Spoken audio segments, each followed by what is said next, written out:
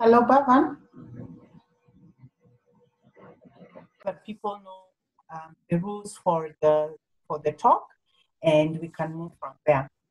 So, hi everyone. My name is Cindy from Faraja Cancer Support. I'm very excited this afternoon to invite you to our afternoon class on breast and ovarian cancer. We have a specialized speaker, Bhavan Bhavsar, from M.P Shah Hospital, who's going to take us through this session. We have a few housekeeping rules that we'd like you to adhere to from now until the end, just so that we can make sure that the process is seamless. The first housekeeping rule is all participants except the speaker will be muted. This is so that we can avoid any atmospheric sound. Maybe you're listening in at a garage or in a matatu, so we don't want to interfere noise-wise. So that is why everybody is unmuted. We'll have a question and answer session, but you can already start posting your questions as a form of chat. So in your chat, if you can see at the bottom of your screen, depending on whether you're using a laptop or a mobile phone, there's the option of chat. Please select chat to everyone so that we can see as the hosts and we can be able to moderate your questions to our speaker. The third house rule is if you're signing in with a device, for example, Nokia, Techno, iPhone, please change the device name to your name so that we are able to add you appropriately to our database and we are able to address you by your name and not call you iPhone or Techno. So thank you so much for this session. My name is Cindy. I'll be helping Bhavan moderate, but Bhavan is going to be our speaker. And at this juncture, I'd like to welcome him to start our session. Thank you, Bhavan, and thank you for doing this for us. Thank you, Sana. Hello, all. Good afternoon. My name is Bhavan Bhavsar. I am a specialized physical therapist at M.P Shah Hospital. I am also the registrar of cancer rehabilitation specialist working in Kenya. So as we know, like today, we are just talking. I'm just sharing my screen. Okay. So let's start. Judy, can you able to see this? Just confirming. Hello? Yes, I can. I can see it. Okay, yeah. It's fine. Yeah. Okay. So we just go turn by turn. We are just starting with the breast cancer and the therapies, and then we move to the ovarian cancers. Rehabilitation is a very important part in cancer care, and I'm sure that everybody are more aware about it. Let's just see that how the rehabilitation can be the part of cancer care. So like physiotherapy can help to improve the fitness, reduce pain. It can also improve your strength, confidence, your energy level, quality of life, and balance and coordination. Most of the post-cancer survivors, they have a issue with fatigueness, pain. They also have a problem of like speech, or depending upon the side of cancer, the problem arises. So let's begin with the breast cancer. So like everybody knows that like one in 8 women can be a breast cancer survival, okay, globally, and it is one of the most common cancer. Breast cancer is the most commonly occurring cancer in the women generally, and there were around 2 million new cases in 2018, and almost around 40,000 Kenyan annually affected with the same cancer. it's not always that only the women can get it. Even the men can also get the cancer, and every year around 2000 also diagnosed with cancer also. Uh, Cancer rehabilitation is a program that generally helps as a whole of a human being, which makes the person well in sense of physically, cognitionally, socially, and most importantly, emotionally. What rehab does generally. So like if somebody asks me, I can just tell them that they start with mobility, then we just need to counsel the patient about their goals, their aims, and where they need to reach it. There are different modalities to be given for something like pain relief, and now we need to increase the strength and the fitness also. Now the type of cancer generally. For the breast cancer, it is mainly diagnosed with the 5 type. I will not go deep into the uh, this particular part because like this session is mainly for the rehab part. So I will talking more about the rehabilitation, and then we see that how the other questions arises. So it's just mainly like 5 type of cancers. It's like ductal, it is invasive, inflammatory, it is triple negative, and it is now metastasis when the same it is now developed in some other area of the body. Most bothering sign symptoms, I'm sure that like most of the survivors will agree with me about this, and even for the research is saying that these are the most commonest side effect what they get it maybe after chemotherapy or maybe after radiotherapy. So the most common is nausea, vomiting, diarrhea, neuropathy, hand-foot syndrome, and mucositis. I'm sure that hand-foot symptoms and all that may not be so hard, but I will talk more about the same in in a future slides. Now, just let us understand that okay, what is cancer? I'm sure that most of you and they must not having an clear idea that about what is cancer all about. And like most of the cancer survivors, they have like the problem with bone pain, hair falls, skin lining problem, and some issue with the stomach. Why this arises actually? So let us understand first that what is cancer. Generally, when there is a normal cell, okay, it will not able to replicate by itself. And when that particular mechanism, it called as a contact inhibition. When the cell is not able to control that division, then the cancerous cell arises. So why the chemotherapy causes the side effect? Because there are a few cells in our body which is always growing, and that may be the only reason that all this chemotherapy and other drugs treatment causes mainly hair, bone marrow, and the skin problem. So like normal cells stop dividing when they came into the contact with like other cells, and this mechanism is contact inhibition. And this particular inhibition is lost by the cancerous growth, and such we get all of the problem with hair, bone marrow, skin, and the digestive system. Uh, Now, for the breast cancer, I can just divide this 6 issue on a physical component, right? As a musculoskeletal, it may be the pain, maybe the fatigue. Other is the neurological impairment. It may be something like a nerve pain, or maybe sharp, burning pain, shooting pain. Many of the like clients, they have a bit of cognition impairment also. After the surgery, if any kind of frozen shoulder, any kind of a lymph tissue injury, it can also cause maybe lymphedema, and all that comes under the surgical impairment. Cosmetological, any particular skin issues and all that, and of course about the behavior impairment. We need to ask this question until we go further. I'm sure that like most of you must be aware about these problems and how it can be treated. But still, let us just brief about it, that if any survivors is here, okay, what type of surgery is done? What was their previous fitness, or what was their previous status? What was their post-surgery status, and how much they have been impaired because of pain, because of non-movement, because of some other issue. Was there some drainage inserted or not? If, then how long, and now where is the location? Then of course their side.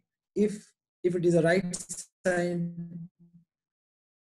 dominant person, if it is, if the surgery is done, or if the right mastectomy is done, then of course the right upper limb movement must be impaired, and which causes a lot of problem. Another thing, if any chances of getting an inflammation or something, and how early they have started the rehabilitation. I'm seeing in Kenya that the rehabilitation is not started as soon as possible, and they come up with so many problems because they come after maybe a month or two, and which creates a lot of complication furthermore. So earlier the rehab is better. I will just share a few slides later on where it is more that how uh, how we need to start exercises, and what are the common exercises. Almost 62% of population at least suffer for a one impairment, and 27 will be having a 2 to 4 impairment in 6 years. So ideally, after any surgical procedure, almost more than half of the population, they impaired with one particular function. Either it is a frozen shoulder, it is some neck pain, either some lymph issue, either is some arm swelling, either is some other pain.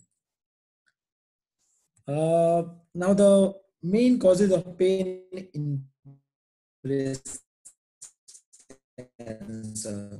So the first, like most of them, they have maybe a nerve pain because of after the surgery, the chances of getting the nerve compression, it is a bit higher, and which causes a pain. Second is the soft tissue pain, maybe the muscular pain due to inactivity after the operation, or maybe some kind of other stretch, and maybe the positional pain. Third is the bone pain, when generally it is happen if your bone marrow has got involved, or maybe it is some kind of other metastasis also. The other thing is phantom pain. Phantom pain is a pain when there is a no body part, but still you feel that it's there. So it's something like if there is a mastectomy done, still there is a no breast on that particular part, still like someone will feel that I have that, and I feel my breast very itchy. So now that particular type of pain called as a phantom pain. Let's start with mainly the musculoskeletal impairment. Just start with pain, shoulder movement restriction, your swelling on your arm, or maybe armpit, or maybe there is a tightness of scar tissue in axilla, or maybe upper limb ache, or maybe the weakness. The pain of the shoulder after the mastectomy, it is due to the lymphedema and also the non-movement part after the surgery. After the surgery, the movement should start as soon as earlier, depending upon the requirement and the instruction by the medical or the surgeon. The movement needs to be started as soon as possible in 24 hours. It is not required to immobilize your hand for long, otherwise that can cause the shoulder to be frozen, and it can also impair your lymphatic drainage, and that can also cause a lot of other problems later on. Now this is PMS is most commonly post-mastectomy pain syndrome, which is more common in most of the mastectomy clients, and there's a lot of theories behind it, but it's still not profoundly researched, and still a bit of confusion. But it's mainly from the nerve, or from the bit of sensitization of the nerve. And the risk is more higher when it is done of the three particular systemic management. Either it is maybe a lumpectomy, or maybe a radiation, or maybe a chemotherapy. So almost, if they have done these three, the chances of getting this syndrome is almost 33%. And it is more commonly affected axilla or the armpit. The chest wall and others are not much affected, but other things are more affected with the same.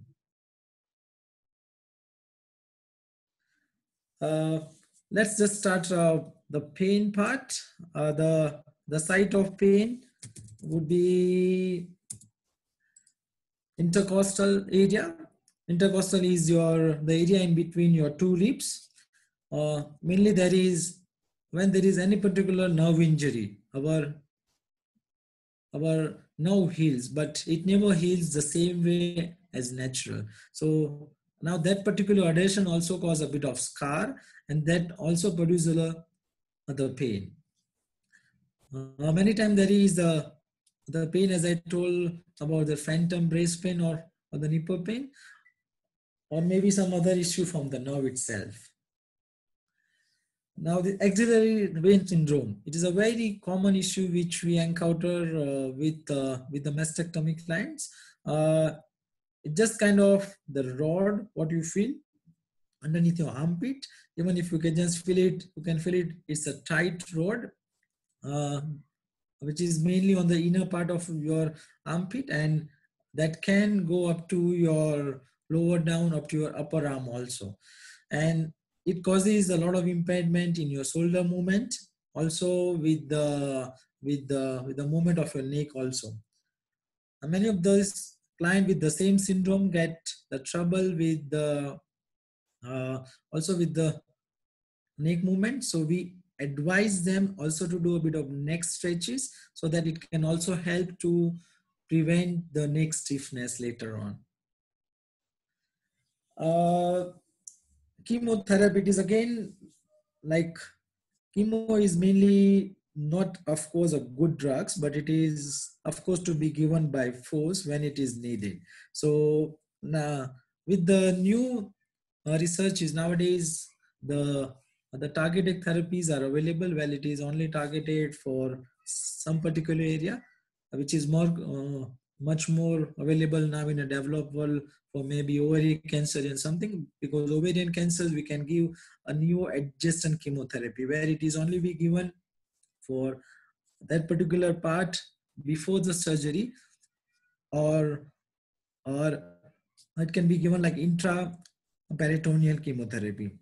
So, but for the breast cancers, it is mainly for the generalized chemotherapy, which can also involve a lot of side effects. And almost 30 to 40% of the chemotherapy clients, they develop the neuropathy. Neuropathy, it is just a terminology, which is the inflammation of the nerve, and then which can cause maybe burning sensation, pain, tingling sensation, or the pain around your arm, which can cause a lot of discomfort. And many of these clients, they have a complaint that the pain increases when there is a cold weather or maybe at night. That because of whenever there is a cold, okay, there is a vasoconstriction of the arteries. So the blood supply and the circulation is now reduced, and that causes a lot of trouble. Now, let us understand about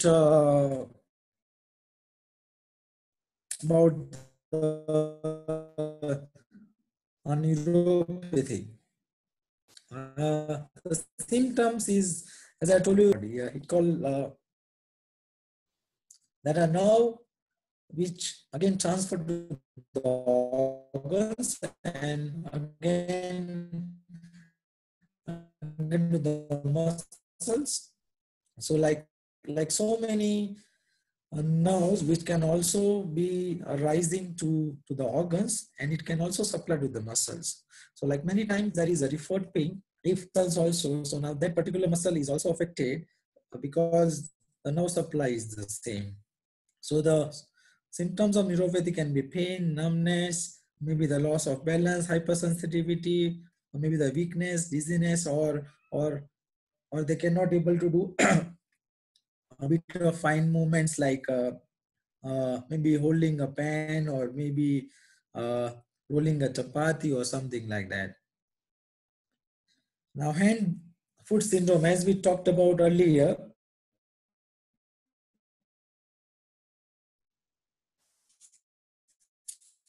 it is also called as a erythrodysarthria, which is it causes the redness, swelling, and pain in your palms and hands. Again the physiology is not much assessed, but if you see our hands and our feet, both of them are covered with the end arteries. We call as end arteries in which there is a no particular collateral supply to other arteries. So all the arteries are ending in our hand and in our foot. So where there is a no particular collaterals, the chances of vasoconstriction, means like constricting, is higher in our feet, in our hand. Even in like cold weathers, we feel more cold in our hands and our feet. Now this is the same physiology. It can be also applied to hand and foot syndrome. Uh, the client, they can feel like swelling, sensation, tingling, maybe the skin issue, maybe pain, or they complain of maybe a issue with the walking and the using of your hands also. Sorry. The most common chemotherapy drugs can cause the nerve issue. It is mainly erubin, is like cisplatin, vinorelbine, and docetaxel. I'm sure that like most of the client, they must not aware about that which drug has been given to them. But if they really know, and if it is mainly from this particular drug's name, the chances of getting the no problems are more. So even they can start doing a few exercises and just prepare the mind for the same. So it can also give a good a feedback loop channel to just prepare their mind for the pain. Now, these are a few drugs which is I guess much in details, but if you just need this, I can just share the presentation later on. The peripheral neuropathy can be great in a four-way. And most of the time they don't get any trouble doing their daily activity, which is for just grade 1. When they feel it that they are just trying to get a bit of difficulty in the daily activity, like preparing a meal, maybe is going out for shopping or to just or reading a books or something. That is what we call as a moderate one. In a severe one, when there is a large particular movements, when it is affected, maybe opening a door or maybe throwing a ball or something. So now that is the grade 3. And the last one is when there is a lot of trouble and even there is so much hypersensitization where even you cannot touch a person because no, he feels that the skin is so hypersensitized because of the nerve issue, and then it comes as a life threatening. So these are the very few tips to just manage the post chemo neuropathies. So just try to be more safe. First of all, due to the chemo and other management of cancer, there is a low immunity, and of course there is a low platelet count. So the chances of getting bleedings are very high, and due to low neutrophils and like few of the medicine can also cause low of immunity. You need to be more safer moving around and just try to wear the whole clothes. Okay, do not walk bare feet. You need to hydrate yourself well. So just try to have a good amount of water. A good amount of water could be around 2 to 2.5 liter of water a day. Try to keep away yourself from sharp edges and the wet clothes. Do not expose your hand and your feet to too cold or too hot. Try to wear the gloves if you're handling any kind of sharp edges or something. And if you feel dizzy or something, you need to be first prepare your body for the movement. Try to pace yourself, do the movement slowly so that you can do not fall, because falling in again is a trouble, and it can also make you again back to the hospital. But let me tell you, there is no permanent or no proven cure for peripheral neuropathy. We get so many like client asking that taking vitamin B12 or maybe taking some other supplement can help us, but it's not the permanent solution. Ideally, when there is the nerve issue, it is always something that is not always assured treatment. It is just a supportive treatment. And again, the vitamin B12 absorption rate in our stomach is very less. It is just around 2%. So if you take around 100 medicine, only 2 gonna work on you. So even it's not so effective all the time, but yes, it is not the proven assured treatment, but it is just a supportive one. Let's understand that how it will improve. So we can enhance mobility, flexibility, and strength by doing a different joint mobilization exercises if it is needed, and if there is a need of doing anything passively. It can be done with the soft tissue manipulation, maybe something like a passive joint mobilization. For the strengthening, we can just try to increase a bit of weight training, functional movement, and there is a also we need to work out on your fitness and aerobic capacity. It is not always needed to do the exercise as consigned. You need to understand your routine lifestyle, how you being, in which environment do you live. It's not suggested that if you have not done any swimming before your cancer, it is not mandatory to just start swimming for your aerobic. Even you can walk, even you can jog, even you can just climb the stairs. For the pain and sensation, we can give a electric stimulation. There is a different modalities like shockwave therapy and other things are also available. For the swelling, it is mainly for the limb edema therapy. Compression stocking, gloves.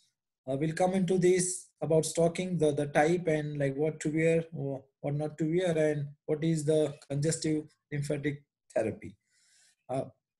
If you do all this thing, of course, it will improve your quality of life because it will also improve your sleep. And that's how it will improve your quality of life and your mobility. And now you can more involve in your social parameters, and that makes you more happy. Every exercise should concise these 6 factors. So the first is the pain management. Second is the flexibility. Third is circulation. Fourth is the strength. Fifth is your cardiovascular management. And your sixth is your subjective individual impairment type of management. So let us just understand that once we are done with the mastectomy or any kind of breast surgery, okay, what are the common exercise we need to do it in and away from the hospital?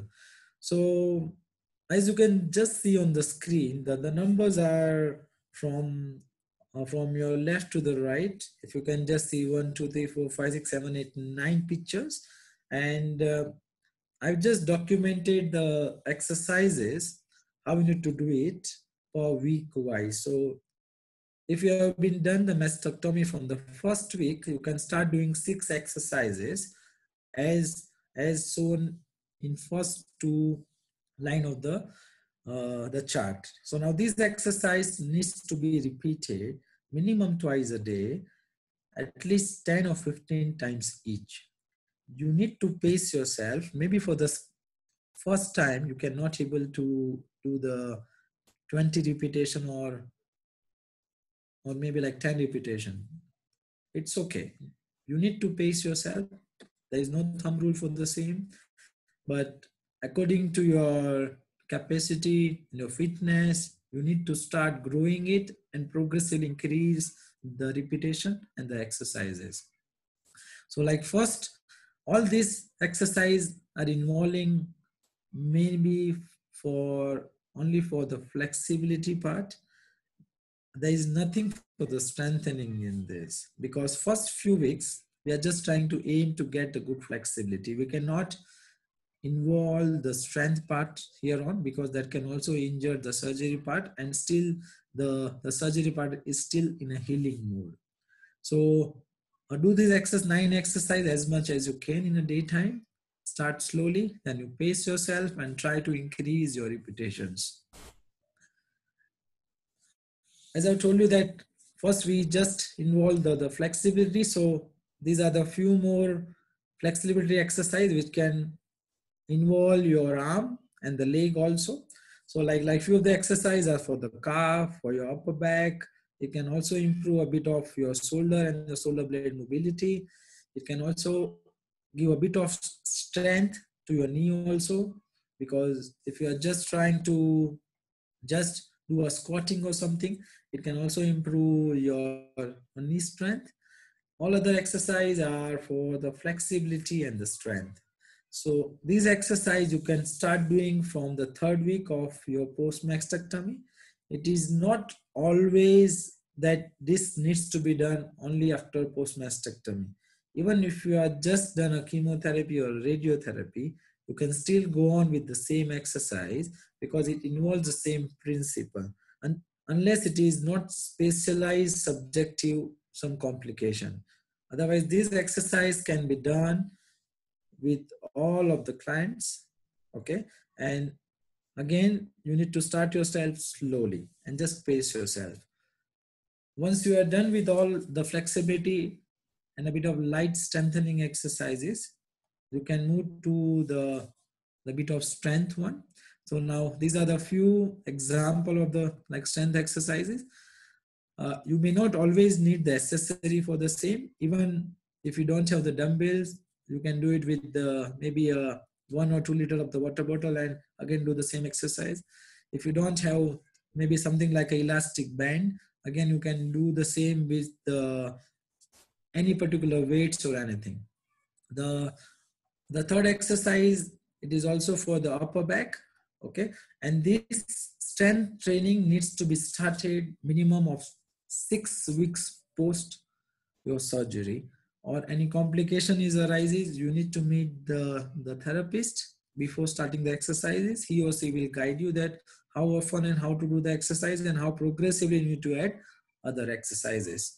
So these are the most commonest exercise what you should include in your routine regime, and which can help you to involve all the muscle group of your body, and that makes you feel more better, more flexible, more strengthful. As I told you that fatigue is again the main complication after cancer. You need to start slowly and pace yourself. So we're just done with the bit of flexibility part. Let's just move for the lymph. I'm sure that like 80% of the breast cancer and other cancer survivors, they get the lymphatic problems. In a general terminology, a lymph is our drainage system. We just drain the dirty things from our body and just flush it out in a different fluid out of the body. If we don't have this system up to the mark, it can now arising a problem with the drainage, and it can cause maybe swelling, maybe pain, maybe your skin is very shiny, tight, and then again compromises the circulation, because our body is a closed compartment. even if there is any swelling in a compartment, that can also produce a lot of the compression in our body, and which can again give a lot of complication. So lymph is a milky fluid that contains the white blood cells. Lymph vessels, like a blood vessel, run all through the body. The main area of the lymphatic, it is mainly from axilla. As you can see in the picture, it is mainly in axilla. It run through the brachia. Okay, so now this like called as a brachia, and this it called as a iliac. So for the breast and for the ovarian cancer, why most of the clients they get the problem of lymphedema, it is because of this, because the main channels of the lymphatic drainage, okay, or we call as the lymph nodes and the lymph tissue system, it is much concentrated at axilla and around the pelvic area. What is lymphedema? Lymphedema is just a collection of the fluid, lymph, inside the lymphatic system. The nodes are mainly, as we told you, that is mainly like axilla. And now the management of lymphedema, the first thing is, if there is a profound lymphedema management specialist, he can just start with the complex decongestant therapy. Before all that, you need to be more flexible. So everything needs to be started as a process. It should not be start just lymphedema, but first you need to get a good flexibility, and then you move towards slowly some other things. If you start only with your lymphedema and if you don't have a good flexibility, it can again compromise your lymphedema treatment. So it's just like the combination of treatment. Anyone will not get to work well. So just try to understand that it's just a systemic approach where you need to involve every combination of every problem management. So for the lymphedema, the most important is complex decongestive therapy, the sleeve and the bandages, manual lymphatic drainage. Many of the time it's called as a massage by the layman terminology, but it's supposed to be a specific lymphatic drainage. It is not the normal massage what we get. So just try to differentiate that massage with the lymphatic drainage itself. It is a specialized trained person for the same who does it, and it's supposed to be the licensed for the same. Actually, in a developed world, there is a specialist therapist who does only this thing, but like being in a developed world, we don't have the much of the qualified professional for this. So even we can train the persons or the professionals here who can do this. And again, the skin and nail care. The goals is to promote physical activity to prevent the secondary complication. If they require any accessories like arm sleeve, arm sling, or maybe some kind of other prosthesis, we can also suggest the same. And how we need to now follow up with the same. So as I told you that physiotherapy or the lymphedema therapy is working as a core team with physician, with oncologist, with oncophysician. So all these things needs to be done and do a proper follow-up so that we can also guide you to some other professional, right?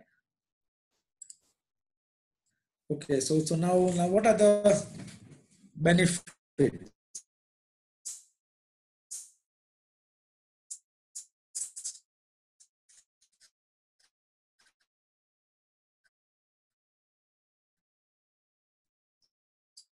So it can improve your circulation, as our cancer survivors should do 150 to 300 minutes of exercises per week. If it is below 18, 1 hour exercise a day is must for them to get them well or to keep their fitness well. So 150 to 300 minutes a week. Now, how you differentiate the exercises? Exercise could be anything. If you just manipulate or just calculate your heart rate maximum. Heart rate maximum is the maximum heart rate which you should do the exercise most effectively. So how to now calculate that? 220 minus your age, it is the most easiest way to get HR max. As an example, if my age is around 40, so my heart rate maximum would be around 220 minus 40. So it's 180. So I should do any activity in a daytime which increases your heart rate up to 180 is a good exercise. Either it could be climb big stairs, either it could be running, either it could be rowing, either it would be maybe cutting the tree, either it could be swimming, it could be anything. It just need to be reach your maximum potential of your body, and thus you are maintaining your fitness by training your heart muscles and your body muscles to get more strength, flexibility, and the endurance. So as we like talk about that, like the techniques is all these things, I guess we have talked before, but now we'll just go in the detail. Only thing actually we have not talked is the compression machine. Many of the many few centers in Nairobi having this compression machine. This compression machine comes with the arm or leg sleeve and a very small machine which can just inflate and deflate the sleeve while putting the vacuum inside. So it's something like it is just compressing from outside. So as your inner pump is not working, okay, we are just trying to get the outer pump from away from the body and now just trying to press it.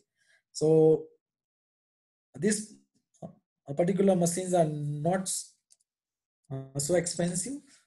You can buy it from outside. It may cost in Kenya around 80,000 to 100,000. So it's which is more easier if it is a chronic condition that you should buy it if it is needed with the advice for any of the therapist. Now, as we talked about complex decongestive therapy, this is evidence-based management and supportive system of lymphedema. It is the only evidence-based treatment till now. So it composed of mainly two phases. It just try to decongest and then maintain again. And you need to maintain and again decongest. So what it involves? It first involves the exercises, which I will again share in the slides. Then you apply the manual lymph drainage. Then you again do the exercises.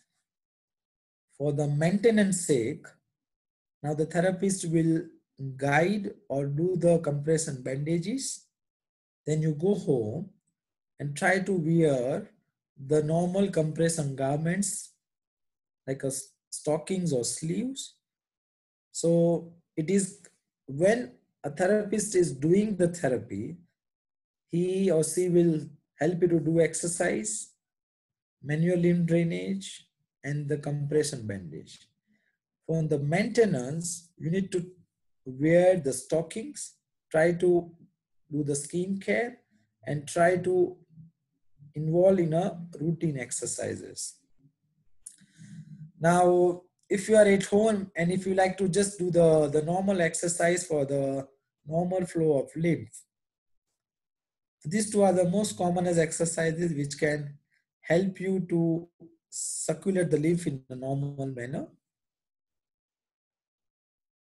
You just try to propose your arm in a clock and anti-clockwise.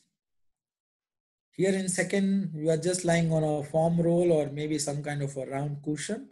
And then you are just trying to take your hand in and away out from the chest.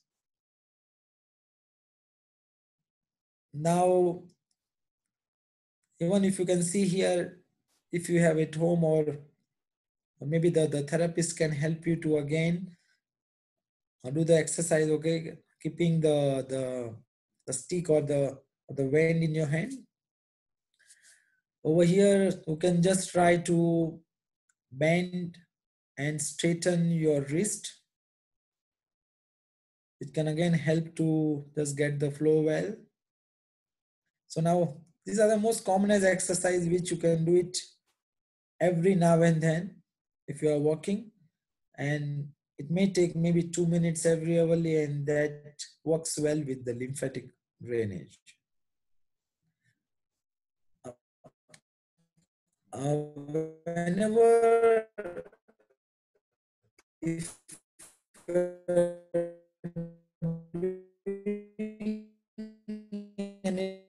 manual lymphatic, just stroke the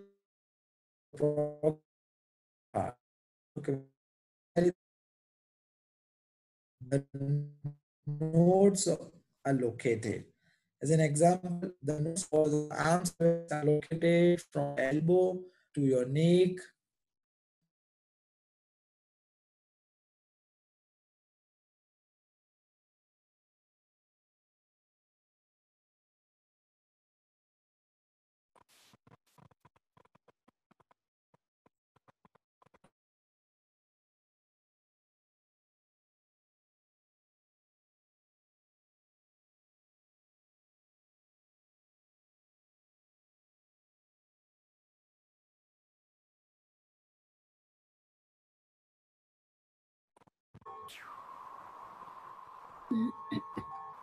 Bhavan, you're Lost muted. you. You're muted. You're muted. Yeah, can you hear me? Yeah. Yeah, we can. Sorry.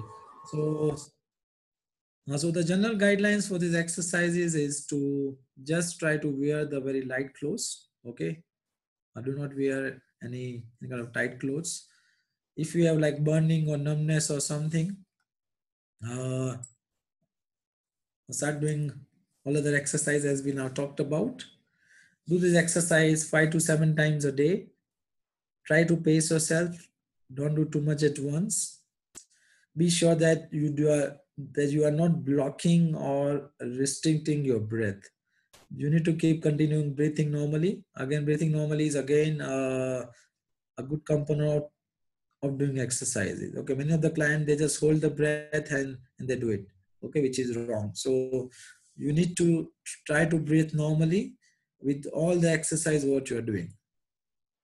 Be careful. You need to avoid or check the blood pressure on a regular basis. Do not put any hot or too cold on your chest or the back. Try to avoid the injection on the part of the lymphedema. You need to discuss the exercises to the therapist or do the same as he or she advised you. Do not try to add by your own because you may not required or other exercise are may not be safe for you. So you need to be very careful for the same. Having obesity and overweight is again a challenge which you need to move it slowly. Any sign of infection, like maybe like fever, chills, like redness around the skin, all the issue, you need to inform the doctor urgently. Now, let us come about the compression sleeves. As we talk about that the compression sleeves or the stockings, most of the times it is not known by the doctor or by the user or by the therapist itself. The compression stockings, okay, there are the two types generally. How they now classify? They classify as a day sleeve or day stockings or a night stockings, and if it is now graduating or non-graduating. Now what is the difference between day and night sleeve? The normal pressure of our arteries is supposed to be around 18 to 22 mm of Hg. Now this particular pressure is our normal arterial pressure actually. Now this class 1, class 2 and class 3 is mainly now classified in regards to this particular resting pressure of our artery and veins. So like most of the times, the doctor prescribe class 2 stockings or arm sleeve. So when they are described or tell you to buy these stockings, you should know that the pressure of this particular stocking is supposed to be 23 to 32. When you're buying a stockings, you need to again confirm that if this is stocking graduating or non-graduating. Graduating means whenever you are wear the stockings, the pressure gradients supposed to be the same all over your arm or leg. If you are wearing from your hand, so the same pressure supposed to be allowed also around your upper arm. So it should be the same pressure what you are trying to get in your hand is the same at your upper elbow and up below the shoulder. So if it is not graduating, it may affect your circulation where it is more tight at your hand and more loose at your elbow. And again, which has got no use because we need to get a gradual pressure from distal to proximal component so that it can try to pull your swelling towards the axilla, right? The day and night splints are more different, but it is not so profoundly managed in Kenya or in the developed world. So we generally suggest to wear the same at night if it is comfortable. Again, the day and night pressure in our circulatory system are not the same. At night, the resting pressure is reduced. So we need to have the compression stocking or sleeve in that particular pressure. But if it is not available, you can just try to wear the same stockings at night if it is comfortable to you. So whenever you are being suggested or buying this, you need to understand this concept. Now, this is not authority, but to just minimize the cancer, you need to first try to share in communication, check weight, age well, away from the radiation, eat healthy. I guess we are done with the breast cancer now and the management. We are now moving towards the ovarian cancer. I'm sure that we will be having maybe a question and answer session at the last, or if you guys are having any question for the breast cancer. Right. First of all, thank you so much for an amazing presentation. I've just been taking notes as well. Very interesting, especially the part for day and night sleep. Lymphedema, it really is a question that we have a lot of patients asking. So I feel that yes, we should ask questions for breast so that when we move to ovarian, you're not congested with too many questions at the end. We have Anne Joseph who asks, how long does neuropathy last for someone who has had 4 chemos and Zeloda? What about hand and foot syndrome? So I guess Anne Joseph would like to know how long neuropathy would last if it goes away.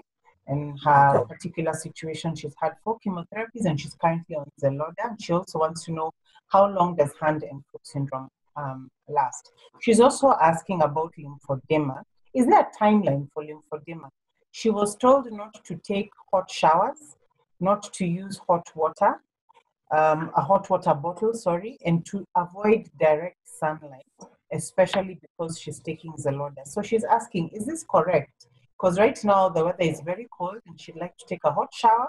She'd like to use a hot water bottle, but she was told not to take it, number one, because of lymphedema, and number two, because she's on Zeloda. So maybe we can answer Anne Joseph before we move forward. Yes. So as rightly asked that for the lymphedema and if there is the neuropathy, she should not have the hot shower. I can again tell that you can have the warm shower, but the hot showers are contraindicated. Hot water bottle is again contraindicated because your senses are already less. So you may not get to know that if it is too hot or it is too cold. So that's why for the protective side, okay, most of the doctors, they will not advise to have the hot shower or the hot water bottle. For the lymphedema, there is no particular timeline that when it comes or when it goes. Ideally, lymphedema, once it is happened, and if it is primary, it never go. It just be with you, okay? But you need to manage it and just try to reduce the same. It never go completely, first of all. And there is no particular guideline or maybe the timeline that when it comes. It can come maybe after maybe a cancer after a month, or it can also come maybe after 10 months. So it is all depending upon the surgery, the chemo, the radio, and your flexibility and your pre and post surgery issues, and how you are fit and how you are more flexible. For the neuropathy part, again, it is not profoundly researched well that when it comes and when it goes, but it is again, as I told you, that it needs to be again researched well, and it's not confirmed yet. So even for the same, the answer would be the same. But to give a much more uh, management strategy, the pain is something that define differently with the different people. So pain is just a perception. If you tell me that I have 100% of pain, every doctor or every therapist needs to agree with it. How you interpret your pain, it is very much important to get the good outcome. So now we call as a cognition functional pain rehabilitation, where we teach our clients that how to interpret your pain in a better way. So many other times your other stressors of the life and of course your disease process can also cause pain without any particular pathology. If I don't have any pathology, even I can have pain because I may not be happy, right? So how you interpret your pain in a better way is again the good strategy to manage the cancer pain, okay? Which is now we just try to teach our clients that try to reduce your stresses. Okay, stresses, it could be anything. It could be maybe maybe the car accident, or it could be your chemo is not working well. It could be some kind of other social emotional issues. So just try to reduce the stressors which you have in your hands, and just try to interpret the pain in a better way, and just try to be more flexible, try to get a good advice from a good therapist, and I'm sure that will help you for your neuropathy. Yes. Any other questions? Sorry, I was trying to unmute myself. Thank you, Anne Joseph, for the correction. She meant not 4 chemos, but intravenous chemotherapy. So it was IV, not IV like the Roman letters. Thank you, Anne, for that correction. Angela Nduku is asking, is bone density restored after you finish 5-year hormonal therapy?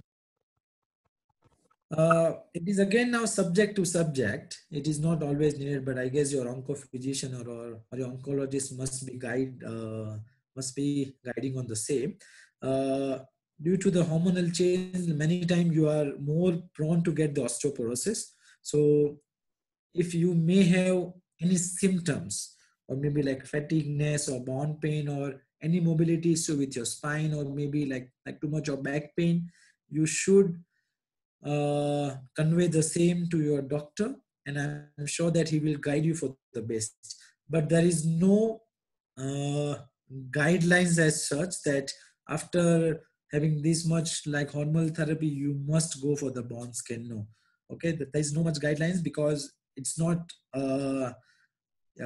it is again a bit of costly affair, so not many doctors are also suggesting it, but it is all upon a subjective basis. But as I told you, if you have any kind of these symptoms, kindly share with your doctor, and then he will guide you to go for or not to go for. All right. I think that's okay for the questions now for breast cancer. Please keep the questions coming. Right now, in the interest of time, we Yeah. will move on to ovarian cancer. Thank you, Baba. Okay. Fine. Let us move for the ovarian cancer. Ovary is just the part of a female organ system, and uh, it just comes in like two numbers. The main function of to get the ovum is from the ovary, and like so many other work also. So let us just start with the ovary cancer. It has got mainly the stages wise. If you just think it just stages in 4 stages generally. How's that it looks like? So these two are the ovaries. That is the female reproductive system, and once you got uh, the cancer, the the cancer can also the part of the ovary, the lining, the fallopian tubes, or or it could be the whole of uterus also. So if you can see, it is just on the lining of ovary, where over here it is much more spread to the whole of ovary, and again involving the fallopian tube also. So mainly the management of ovarian cancer, yeah, depending upon the stages. Like most of the ovarian cancers are mainly diagnosed at the later stage, because it is not much aware about in the developing nations, and it has been treated mainly with the surgery. And with the surgery also, there are the different surgeries done. Maybe if it is just ovary, then they will just now remove the ovary. If it is now again the fallopian tube, they will again remove the tube, or maybe the uterus, as I told you. The early is better. Early detection of the ovarian cancers are better, and that come with the good prognosis. And like mostly like most of the ovarian cancers, again, clients that they get the chemotherapy, but very rare clients they get the radiotherapy.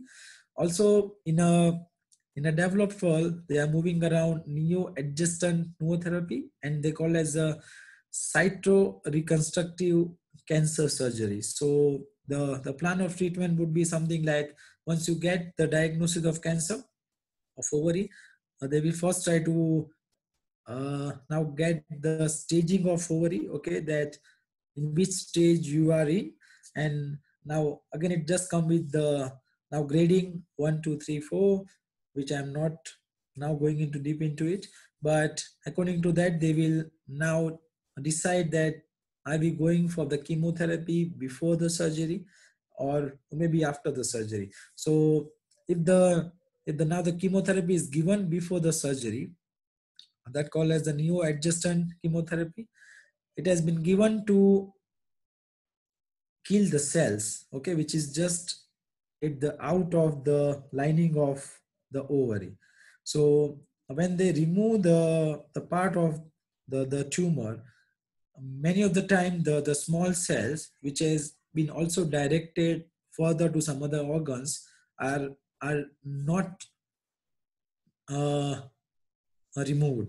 So when we give the chemotherapy before the surgery, it is more effectively surgery done after that. So now the surgery is done, now called as the psycho reductive surgical management. And once they're done, they will again decide to give chemo or not. And now it is only, now the chemotherapy is also been given by intraperitoneal, which is more easier. And the now the complication chances are again less with the same particular type of treatment. And as I told you that very rarely it has been gone for the radiotherapy. We'll just go through with the main complication after the surgery and then a bit of exercises.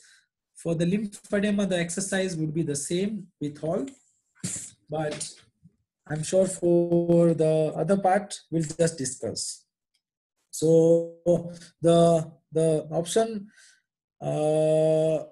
after the ovarian cancer. So now the type of ovarian cancer are mainly four. The first is epithelial, germ, stromal, and borderline. Epithelial cells are the most commonest of ovarian cancers, and now that is been treated by doing the surgery mainly. And now the second is again with the surgery and chemo. Stromal is not so common cancers, but again it has been followed by chemo and targeted therapy. And the borderline, they generally do not need the surgery. Many times they need some kind of chemotherapy, which has been decided by the oncophysician.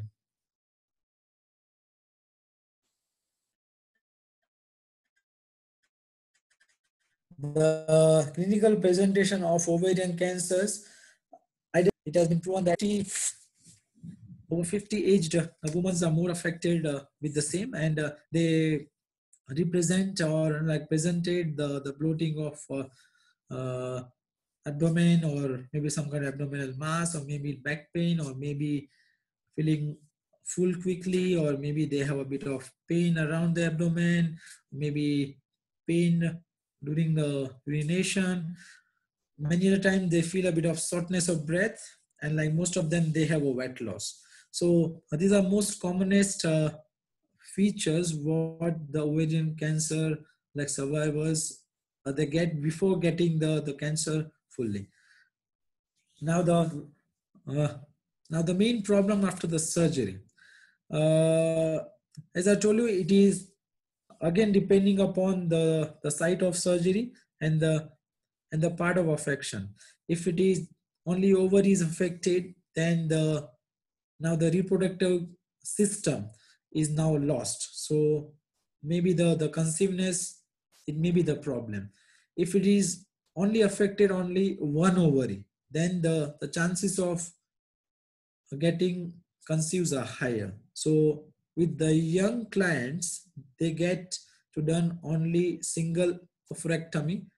That means they will just remove the one ovary at a time, and they will let the other ovary, which is not much affected, they let the a woman to conceive, and then they again review after the birth of a baby, and then we'll decide that if they need to again do the surgery or not.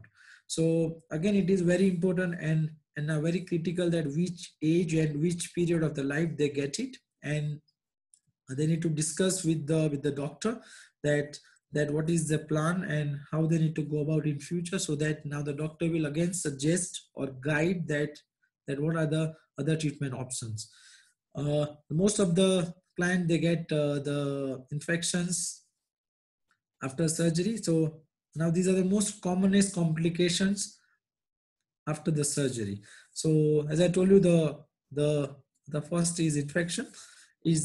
It may represent maybe with fever, with pain, body ache, fatigue, all other things. Second is vaginal bleeding, which is uncommonly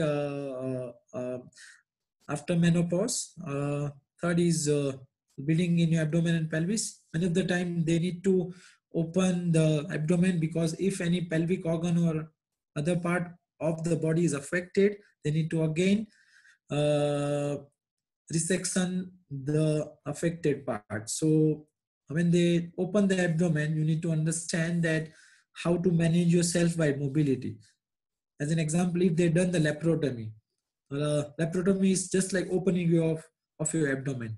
Uh, when your surgeon does the surgery, many of the times you need to be more precisely mobile yourself. If you bend yourself forward, that may get your abdomen to bleed more, because whenever you do any activity which can increase the intra-abdominal pressure, it's like lifting heavy something, or maybe like bending down, or maybe just got up on a abrupt places. So all this particular position may increase your intra-abdominal pressure, and that can affect the operation site, and then the the chances of bleeding much be more higher. Now the fourth is your uh, bladder and bowel problems. Many of the uh, clients, they get the problem of incontinence also, and mainly it is bladder. Bowel very less when it is involvement of the uterus, and when they did some surgery, and like any nerve is now injured or something which can lose the sensation of bowel or bladder, and then it can cause the incontinence. For the incontinence, we need to work on the pelvic floor muscle, which uh, I will come through on a later slide. Fifth is the blood clots. Nowadays, like most of the surgeons, they put the client on the blood thinners, and so the chances would be bit lesser. But one needs to be more mobile as earliest after the operation, so that they can also prevent the blood clots and the swelling in your leg. Again, this swelling in your leg is mainly caused by the lymphatic drainage problems, as we just talked about earlier. And again the treatment would be the same.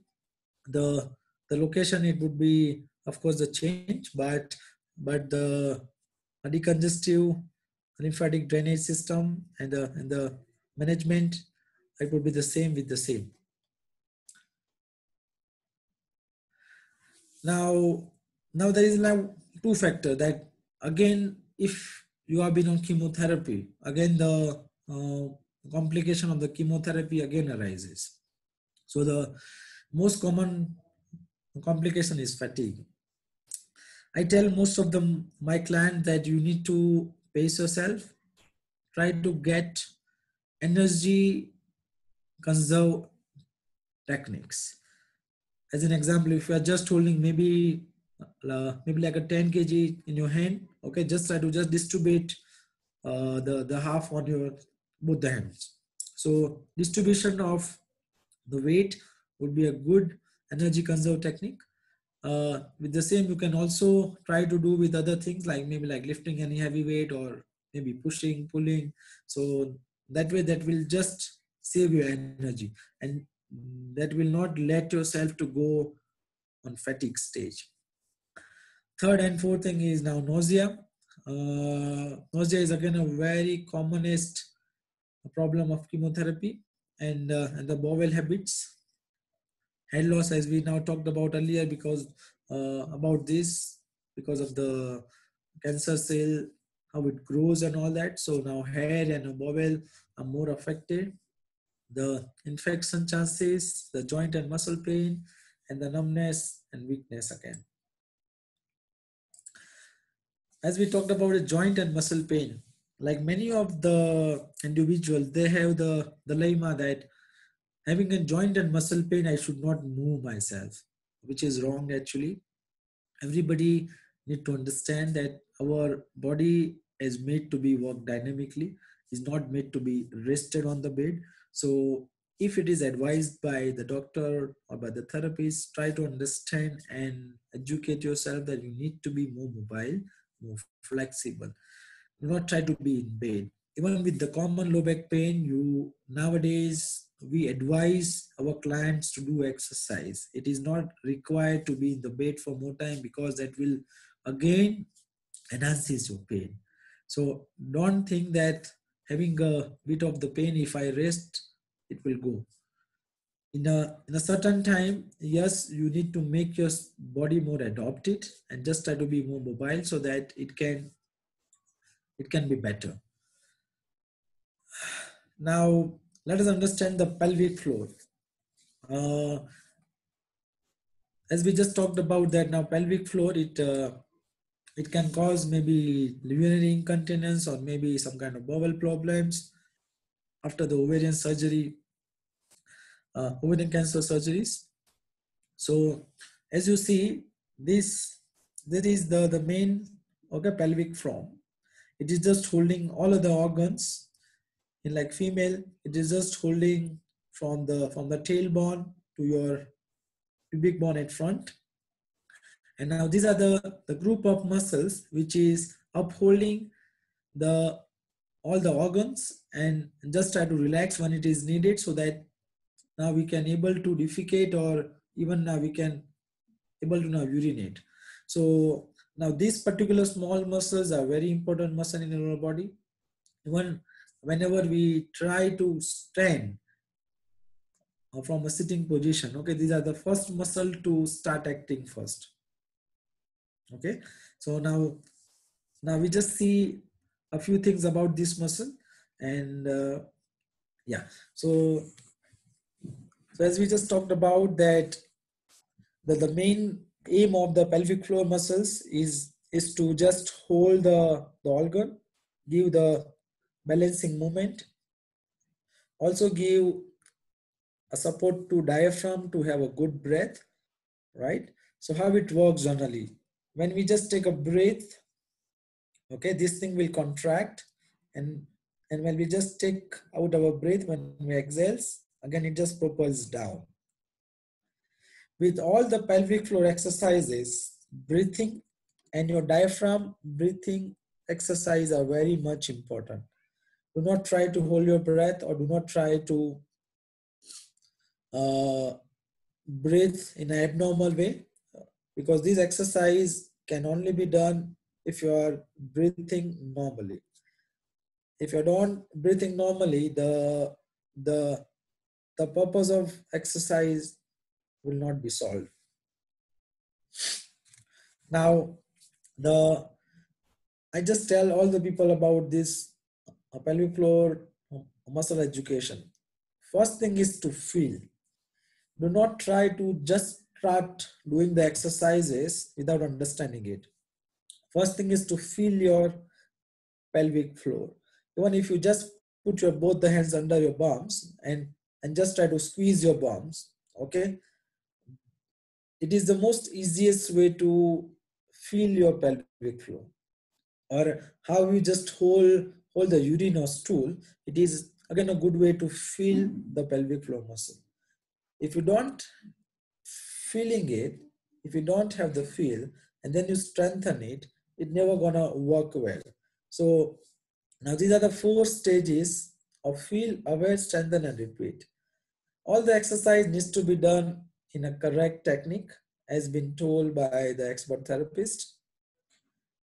Assume that you have a good tone and just try to improve the tone with the exercises. No abdominal muscle. It's supposed to be the lower abdominal muscle contraction.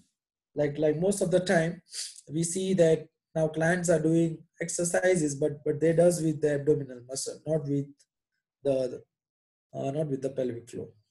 So maybe the expert therapist will guide that how to now differentiate this, or how to manipulate your pelvic floor muscle better than the abdominal. No diaphragmatic bracing. So you should not hold your breath. If you hold your breath, that works that you are holding your diaphragm and your pelvic floor muscle contraction, it is not as we want for the exercises. Again, we are not in race, so there is no competition. You need to pace yourself. These are the very small muscle which gets tired so early. So you need to start slowly and progressively as per your comfort level. So just try to repeat, then you try to get more endurance, then you just time yourself. Let me just see this video. it just for around 6 minutes, it will show you that how to do the exercise for the bladder and bowel control and also for the incontinence. Okay, so just see the same. I will be back in a few minutes. Yeah.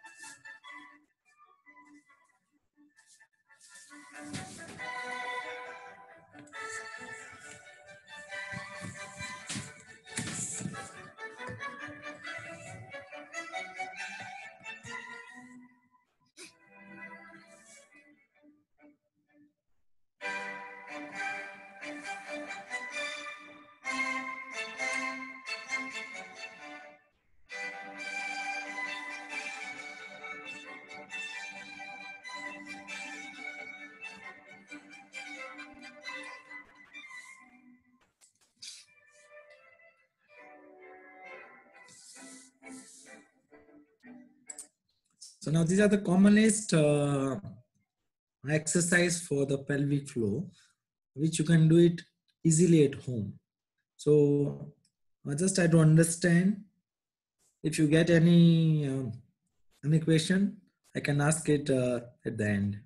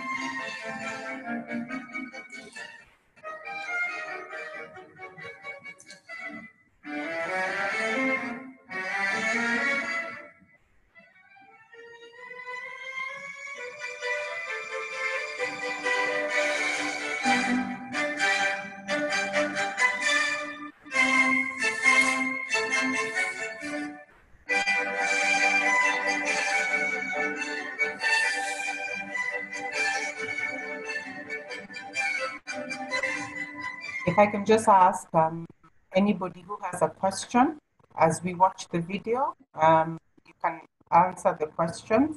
I mean, you can post your question on the chat and Bhavan can be able to answer. In the interest of time, because I am aware that it's 4 p.m. and we start at 2:30, maybe because we still have quite a bit to go with the video, we have two questions to add, two questions for you, Bhavan.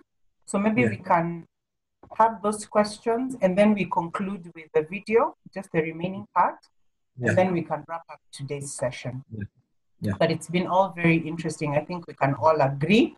If you agree with me, just give a thumbs up. That's also a way of us to know that you're still part of us and you're still keeping, and you're still being attentive.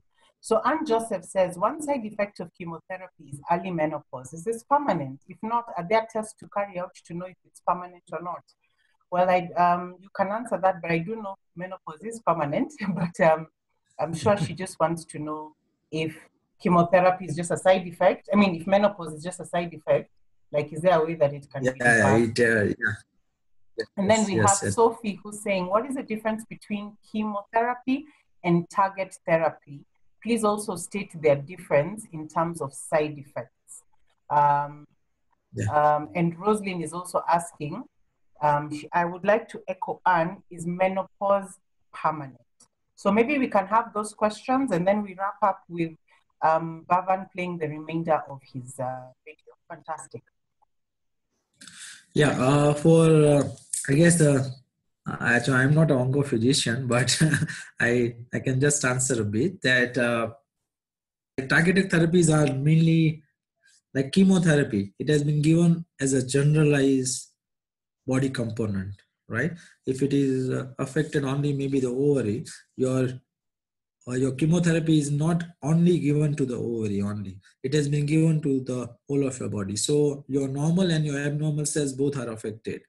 While for the targeted therapy, we are just trying as an example that intraperitoneal chemotherapy, where we try to target the target organs, like as an example ovary, where we just target the ovary and we just inject the drug from the intraperitoneal route, and that can minimize the side effect or minimize the abnormal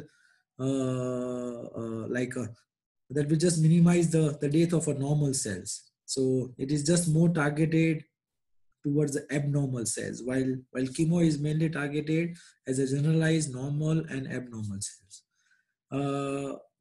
The second question was about some menopause. Again, yes, it was about, so we have two ladies asking about this, Anne and Rosalind, and they're both asking, one of the side effects of chemotherapy is menopause. Is this permanent? If not, are there tests carried out to know if it's permanent or not? Okay, if it is content to the ovarian cancer, I guess like most of the time the ovarian cancer has been diagnosed after menopause generally. Generally, the menopause as a complication generally happens after the hormonal therapy, not as directed as a chemotherapy. But due to chemotherapy, it can reduce the level of neutrophil and other cells and the enzymes.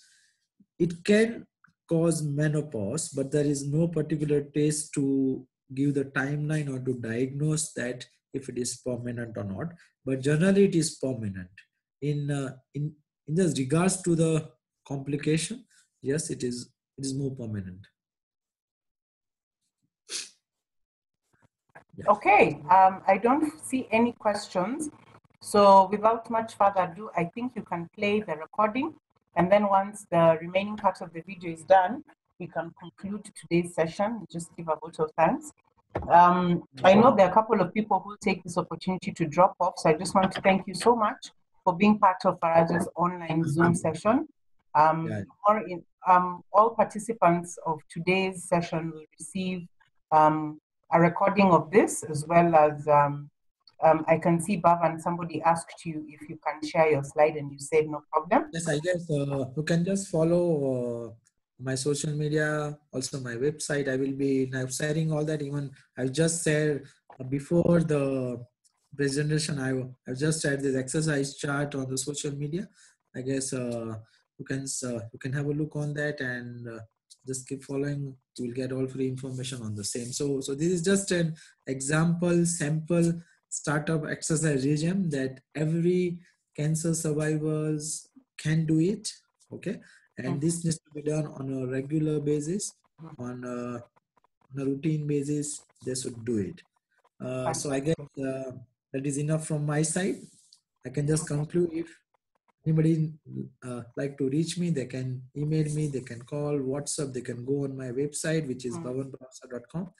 They can just follow on every social media. I'm just there, and I'm just sharing my own experiences, all free health information on Facebook, Instagrams, and all that. So you can also keep following that. Yeah. Great. So if you would like a copy of the presentation, Bhavan has it on his social media platforms. But for us as Faraja, we will send you a link of today's recording in case there are bits that you missed out so that you can have the maximum effect. Thank you so much to everybody who has participated. Judy, as my co-host, thank you for being the co-host and allowing people in and out. I don't know if you have any housekeeping information before we conclude, Judy? Yeah, I don't have any. I think you're okay to conclude. All right. We have all your email addresses, so with your permission, we'll add it to our database. On behalf of Faraja and everybody, thank you, Bhavan. Thanks a lot. Very, very, very informative. Even just the comments coming through from Lala, Roslyn, Monica, and Angela, they're saying this is a great session. Even for me, learning about the different kinds of stockings and the side effects, it's really important for us as Faraja staff so that we're able to assist our patients better. So, Bhavan, thank you again for taking time out to be with us and to share the very vital information. We wish you all a blessed weekend, and please check your emails. We're about to send our regular MailChimp e-shot to let you know of our therapies next week. Asanteni sana. God bless. Okay, fine. Nice time. Bye-bye. Bye.